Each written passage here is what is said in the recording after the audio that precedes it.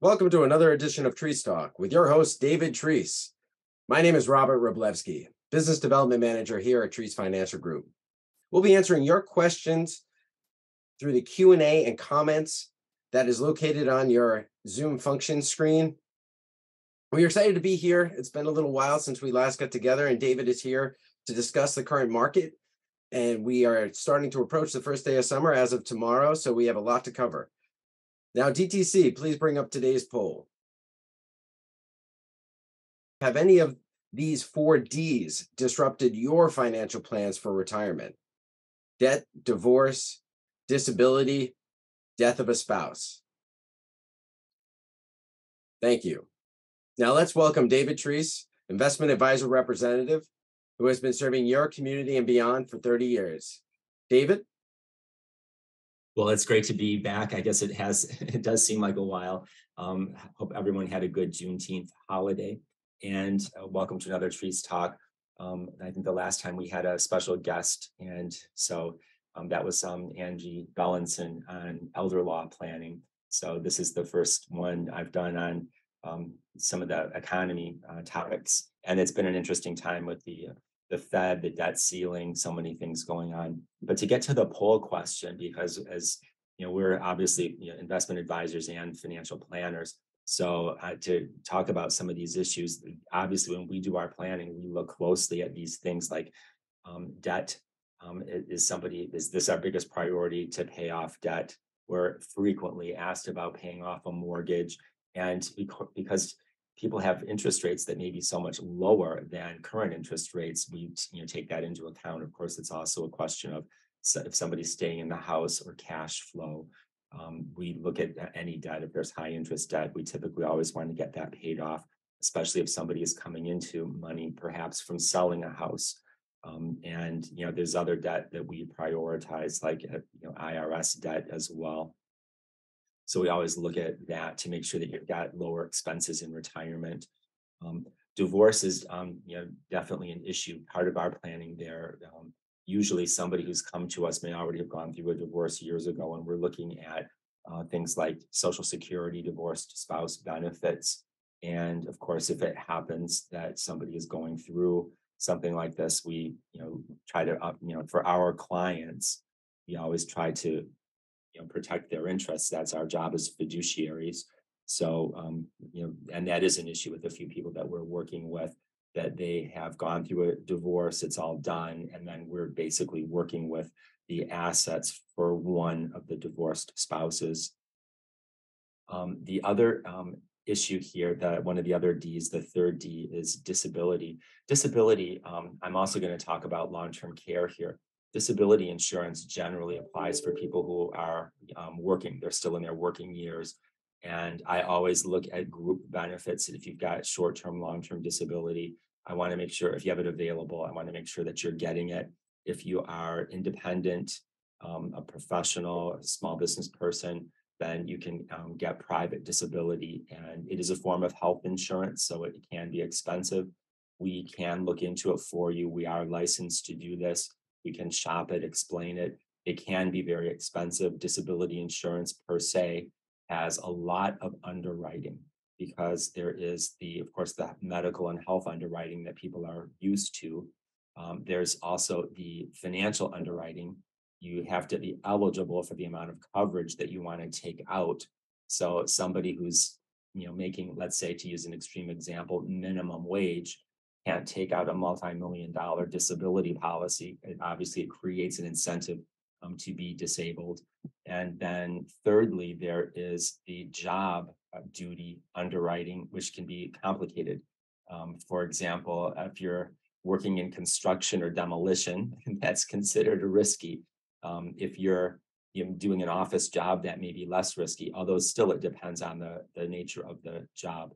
For example, a lot of attorneys or high stress jobs, that can still be a higher factor for disability. So that's during the working years. One of the other big considerations we have in financial planning is once you're retired, it's like a long-term care situation. Again, getting back to our special guest last time, Andy Bellinson, often somebody will become disabled, if you will, that they're unable to do what we call activities of daily living.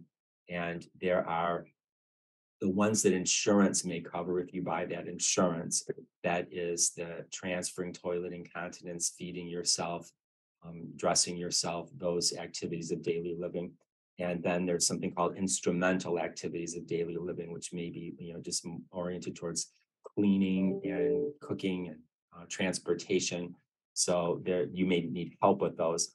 One bottom line point is nothing will destroy a lifetime of saving faster than those long-term care expenses, which can end up being like $5,000 to $15,000 a month. I mean, it depends on if you need full-time care and where you are. So we are big believers in trying to plan for that. And of course, if you saw Andy from last time, if somebody is running out of money and they still need help, they may be able to get then Medicaid, which can cover certain certainly a nursing home and a few other benefits too. So disability and long-term care. And then the last of those D's was death. And I make this joke, those of you who've heard me before, this is not a pleasant topic. We have all this software. I typically don't put in the euphemism. This is the joke. It's like the ending retirement date, sometimes called death. Unless you're planning to go back to work, that's typically death, the ending retirement date. Obviously, we plan very much for this a couple ways. One is we want to make sure that you don't outlive your assets. So that's where we're looking at our retirement planning software, where we project the income. We make sure that given all of our variables, our assumptions, rates of return, how much you've saved when you want to retire, inflation, that you're on track to not run out of money. For couples, it gets to be trickier. And if a pension should be lost, clearly one Social Security check will be lost. That's just the law. That if unless both spouses pass away at the same time, somebody will pass away first, and then a Social Security check is lost. Of course, a legally married couple, one spouse can inherit the other check, the higher check. So we do all sorts of planning there to make sure that there is a backup, either that we're going to turn on another source of income, or that we have life insurance, or that the loss of that income for that one spouse is going to be replaced somehow. And that can be a lot of money out of a household. So we do look at life insurance. Some of the best forms of long-term care insurance are based actually on using life insurance. So that's something that we try to plan for there. So there's a ton of stuff there. Planning for death also includes making sure that your wishes are carried out. You've got the legal documents, transferring assets to beneficiaries, which we do very frequently. In fact, I think we are about the best. I trust us more than even attorneys who are involved in this to get it right, to get inherited IRAs set up, to make sure that the money gets transferred. And often, I'm going to say we will be working with beneficiaries as new clients. Often you would assume when somebody inherits money that money is going to go to their existing advisor or will be used. And often we get a new client then, because we have done, I think, an admirable job of making sure that our client, who may have been the one who passed away, is taken care of. Sometimes people actually come to us when somebody has passed away to help with all of that. So we definitely have a lot of expertise on that. And again, if you've got any questions on anything, we'll be getting them to them towards the end. And I see we've got a few things coming in already. So we'll feel free to ask some questions there, and we'll get into them. So now we're going to talk about the markets briefly. And these, again, are still super interesting times economically. We've had a big run up in the stock market, yet there's been an incredible amount of risk and tension, partly because of the debt ceiling issue. So this is from Hanlon Investment Management.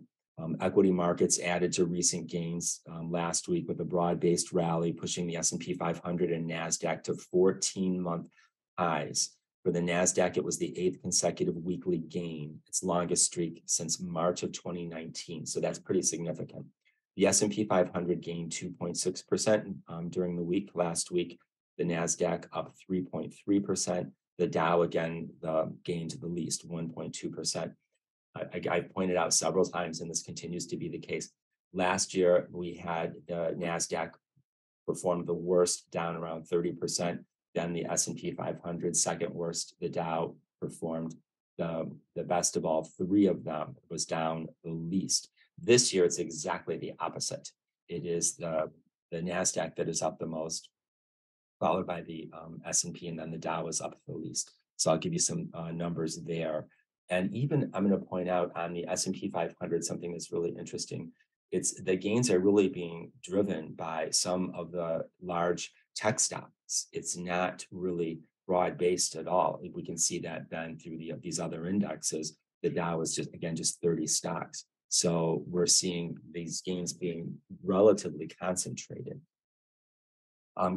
Getting to the Fed's interest rate hikes, again, this is kind of interesting. We keep thinking, here we are in June, and that we thought that towards the beginning of the year, we would see an end to the interest rate hikes, that inflation would be under control. Finally, we did get a pause.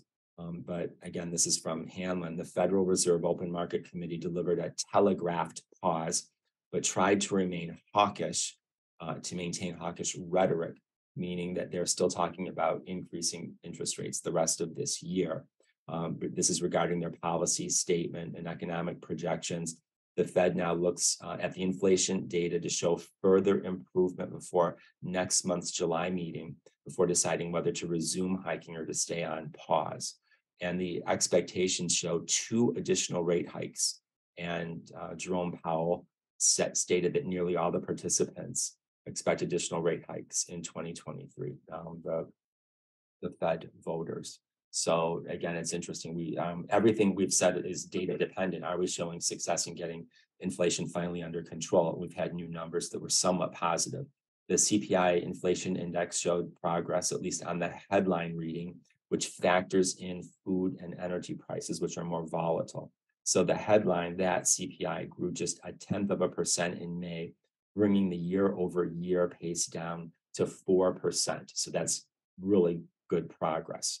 But the Fed looks at the less volatile core CPI, which excludes food and energy. That was up 0.4% last month. And so that is a higher rate, 5.3%. That's still an improvement from April, which was 5.5%. The Fed's target rate is 2%. So we're still a long way to go to get the inflation down closer to where the Fed wants it.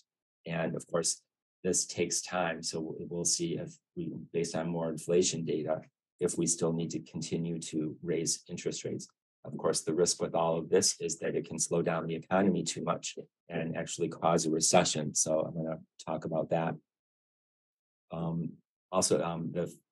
Jay Powell is going to be addressing Congress. And so we'll see his twice yearly report on monetary policy, and we'll see what he says there.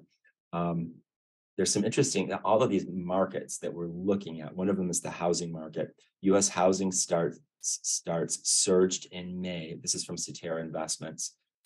Surge rising 21.7% to 1.63 million annualized. New housing construction's at a 13-month high. The housing market's still dealing with low inventory of existing homes, which is resulting in increased demand for new homes. And this is another key metric that the National Home Builders Association survey climbed 5 points to 55 in June. Its 6th straight monthly increase, and marked the first time in 11 months that confidence surpassed the midpoint of 50 out of 100. And we were expecting it to be unchanged. So to go up 5 points and to be on the positive side. So that's really important, that now the home builders' confidence is not negative, nor is it even neutral. It is now turned positive.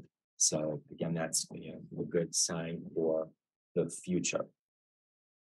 But I'm still going to talk a little bit about the economic projections as we get into mid-year. And again, to talk about the lack of breadth in the market. By that, I mean how concentrated the gains are. The NASDAQ is up just over 30%. This is as of the close Friday. The S&P just under 15%, but the Dow only up just about 3.5%. So that tells you something. We used to say a rising tide lifts all boats when talking about these indexes, that they might perform somewhat similarly. But that's not been the case at all, neither last year nor so far this year. Getting back to Centera Investments Management mid-year outlook, quick overview. In the second quarter, the S&P 500 index broke out of a bear market and entered a bull market, rising 20% off its low point in October. Now, keep in mind how low it went. This started January of last year, and the market was down virtually all of the year. And we had a little bit of a bump up and then hit a bottom in October. So we're starting from a really low point, and now it's coming back up. So, but here again is this point I'm making. Much of the strength in markets was driven by mega cap growth stocks, partially fueled by the enthusiasm around artificial intelligence. There are different indexes, even of the S&P 500, for example. There's an equal weighted one, and then there's the actual one that's just weighted towards the value of the companies. So that is not equally weighted. And these large cap companies are the ones that are really outproducing. If the equally weighted S&P is not up nearly as much. So again, it's kind of interesting to see where the targeted growth has been. And so it's just a handful of stocks that make up the large weighting in the index, and that accounted for most of the run up here. Now, there is still risk. That's one of the questions people are asking. Are we out of the woods yet? And there are all sorts of measures that we still have that show that there is still risk. And of course, as I mentioned, we work with a lot of money managers who will go to cash, even 100%. That's not the most common thing, but the idea is they're going to try to control risk in a big downturn. Again, that's for people who are risk averse or people who are already in retirement. And they don't want to get a statement that shows that they're down 20 or 30%. They want somebody to get them out of the market at a certain point, like a stop loss. So one of the things we're looking at, a lot of forward-looking economic data is pointing to elevated recession risks.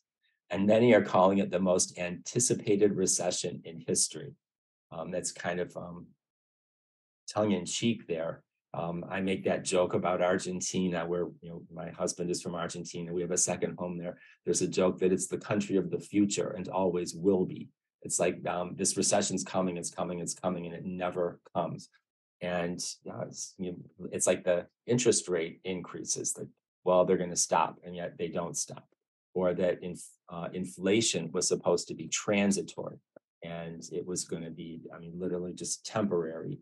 And once we get the supply chains back functioning after the lockdowns from the COVID, things would get back to normal pretty fast. Well, clearly none of that has been the case. So one of the things that signals a possible recession is an inverted yield curve, which is what we have. Right now, we're seeing, and it's been this way on and off to various extent throughout this unusual period, where you get more better compensated for short-term rates than for long-term rates.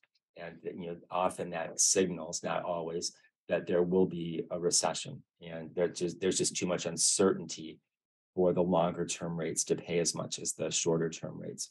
So a lot of economic data is signaling that may be the case. Economic data may signal that there's a recession, but there are other optimistic signs.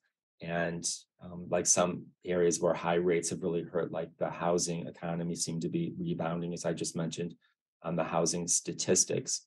And there's one idea that we could have a rolling recession. And by that, we're talking about various segments of the economy going into a recession and then getting out of it, and then another segment going into it. So it's kind of unusual. That could be optimistic. But this is a question is, will there be a recession? Yeah, I read all sorts of wild articles that said, oh, we're already in a recession, or the recession. One of them I was reading this morning, the recession already started and has ended. like last year. A lot of this is very backward looking. The National Economic Bureau for the research, they actually will look back and say the recession started at a certain point and ended at a certain point, but it's very backward looking. So the we'll see what, how nobody's predicting any like a severe recession, but the risk is still there. And of course, we don't know what that means necessarily for the stock market. Well, sometimes the stock market does not react at all the way you would think. Sometimes we get very good economic news and the stock market goes down, and it's because the market is thinking, well, we're going to get more interest rate increases. And so it's like good news is bad news. And sometimes it's the opposite. We get bad news and they say, oh, okay, that means that the interest rate increases are working and inflation is going to slow down, and that means the interest rate increases are going to stop.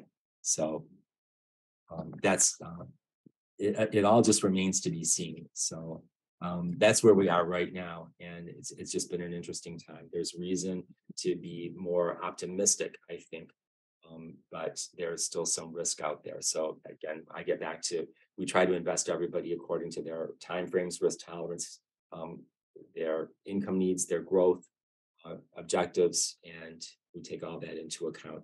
I think I've mentioned a few times I enjoyed certain people who were calling in during the debt ceiling saying, should we get out? Should we get out?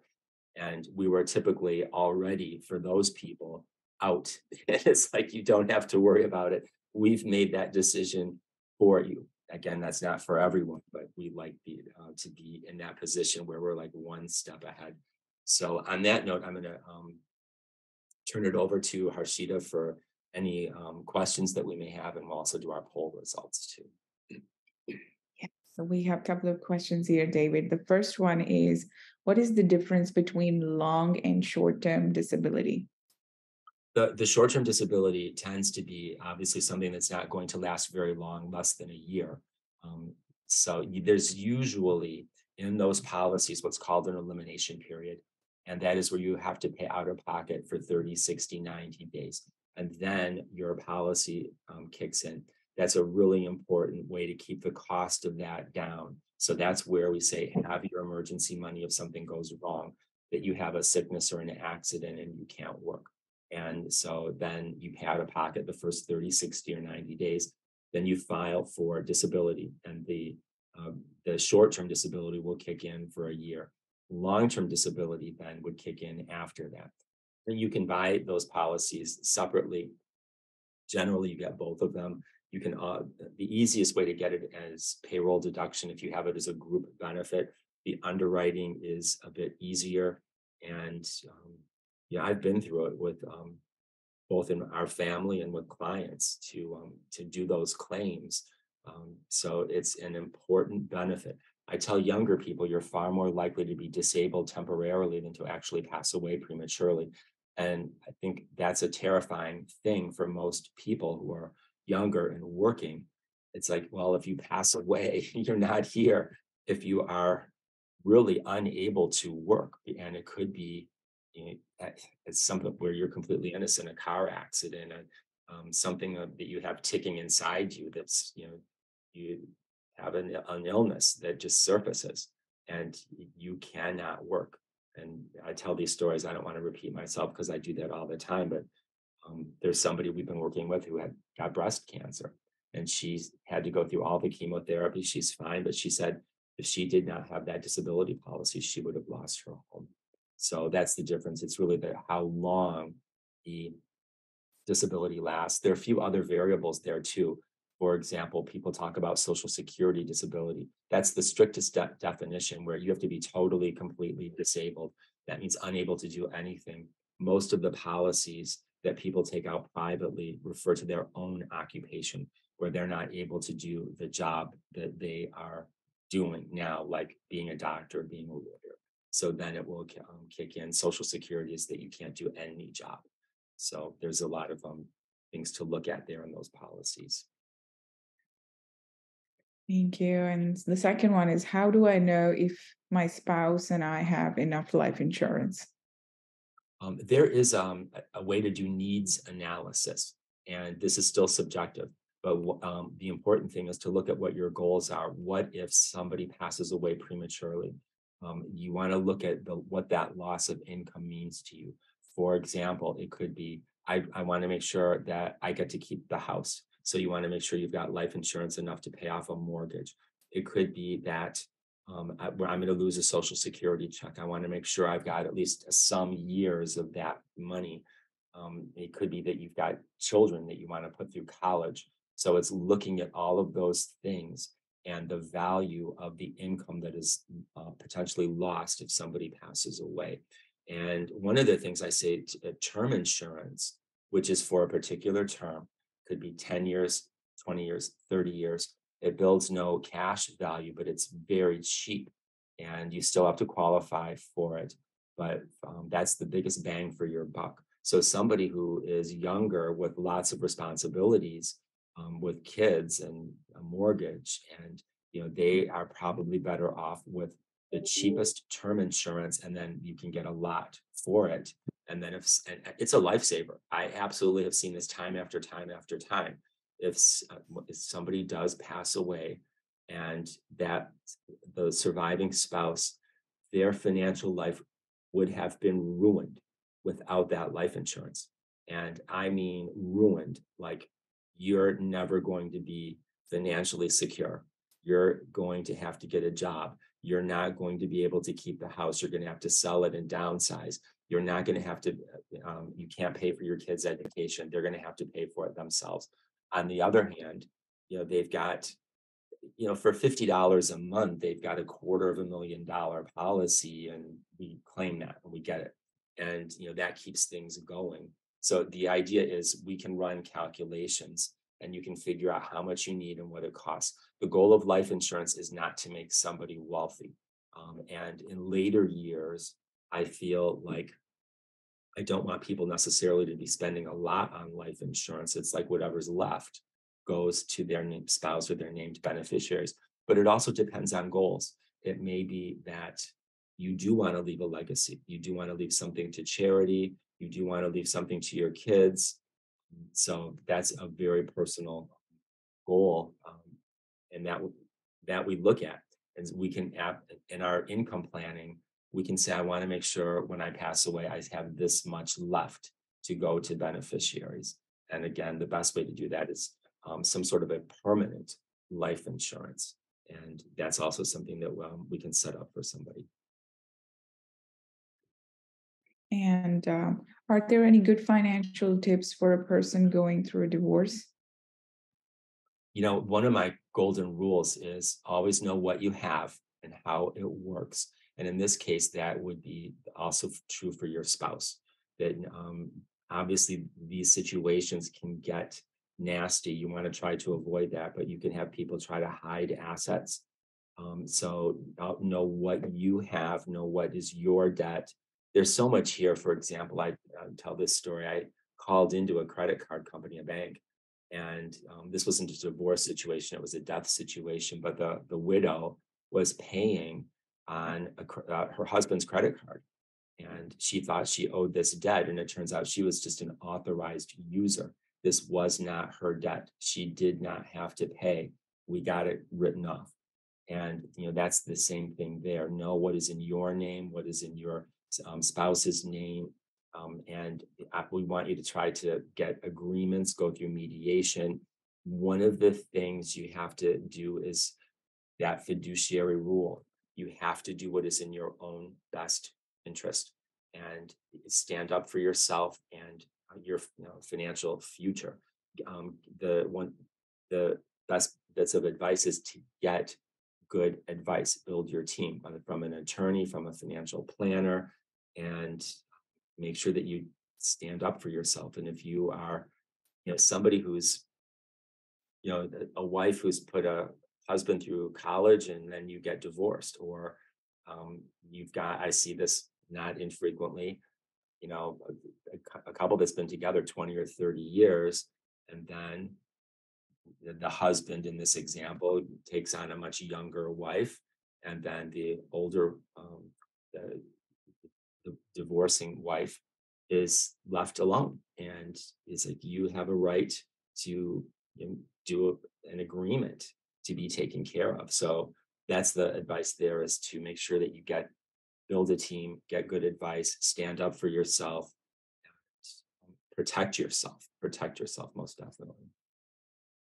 And the last one is of, I guess, follow through on your market commentary. Did you say that S&P and 500 and NASDAQ are at record highs due to just a handful of primarily AI stocks that are way up? Tech stocks, not specifically AI stocks, but yes, it is definitely concentrated in some of the typical big movers. So it is not a broad-based, economic-based growth. And again, I want people to have perspective here, because last year it was the opposite. Those were the companies that cratered. They went way down. And we've seen this in the past. Sometimes it's the dividend stocks that really underperform. And these may be mainstream companies. I can't name publicly traded companies, but they're giving a great dividend. But then the underlying stock value is pretty stagnant. And sometimes those will do better. Other times they underperform, and as opposed to growth stocks. So we have these terms, the growth and the value. So growth stocks typically tend to be these tech stocks that are doing really well. They're into new territory. There's high demand. They may not pay any dividends. Like a lot of the artificial intelligence, the newer companies in this, many of them are not publicly traded at all. So we have to wait until they're publicly traded. And then you've got value stocks, ones that are beaten down.